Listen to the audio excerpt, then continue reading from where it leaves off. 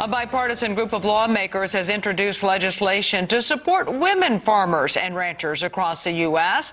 Congresswoman Kiggans of Virginia joins us now from our nation's capital for a deeper look. Good to have you with us, Congresswoman. So what are some of the main elements of this legislation, and what all does it aim to accomplish? We're excited because this bill really is helpful for women who are working in the field of agriculture. It creates a liaison position in the Department of Agriculture, which is a good first step. It also takes a look at providing some funding for research so we can look at farming equipment and how is that well suited for women. Does it need to be changed? Is there things we can do to make it just more adaptable for women? And then also provide some funding for childcare in rural areas so that we can keep these women in agriculture who want to have families and who want to be at work and go back to work. Absolutely. I love the mission of this legislation. So speak to the impact of women and what they have on production and agricultural and farmlands across the country.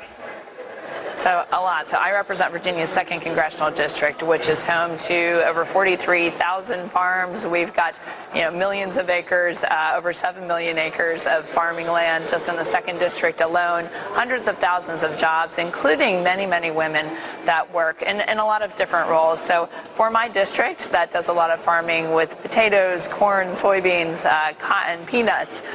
So important that we keep the women, again, in that workplace. A lot of times it's a family tradition. We have a lot of family farms in my district, so just happy to be an advocate. We talked to those women, said, what do you need? What can we do to make your lives easier? So having this liaison position in the Department of Agriculture is an important spokesperson for these women in agriculture. We need to make sure we're protective of our farms because food security is national security, in my opinion. So happy to be just an advocate and a voice for all farmers, especially our women farmers.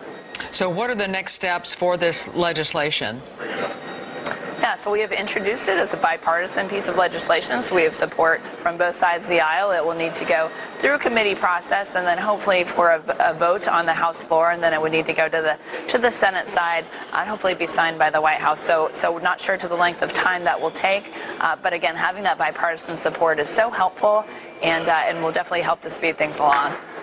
That is a great piece of legislation. We're going to keep an eye on it, and you keep us updated on where we stand with this. This is Congresswoman Kiggans of Virginia. Appreciate your time today.